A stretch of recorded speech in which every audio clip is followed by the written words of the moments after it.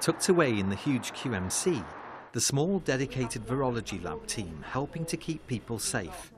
These are the coronavirus swab samples, the virus deactivated. They're from PCR tests. They're the sort you get in the drive-through centres. These are from patients and staff. The workload's up a third.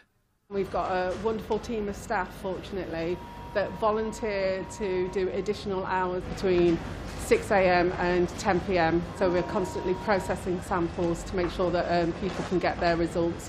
They've been absolutely amazing. They've been working flat out since last March.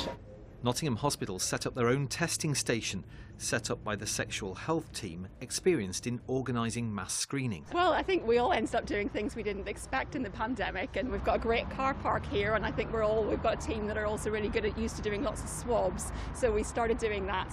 On selected higher risk wards, staff are offered regular PCR tests, and now there's a regime of rapid results testing, lateral flows.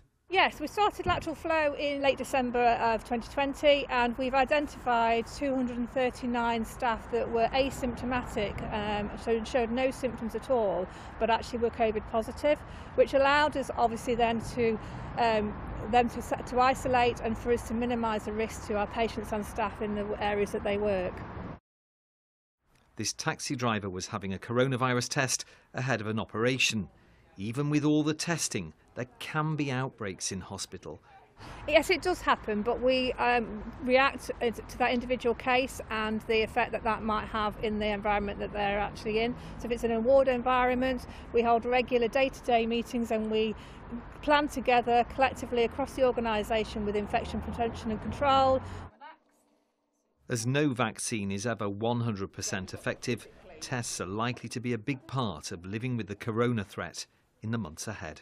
Rob Sissons, BBC East Midlands Today, Nottingham.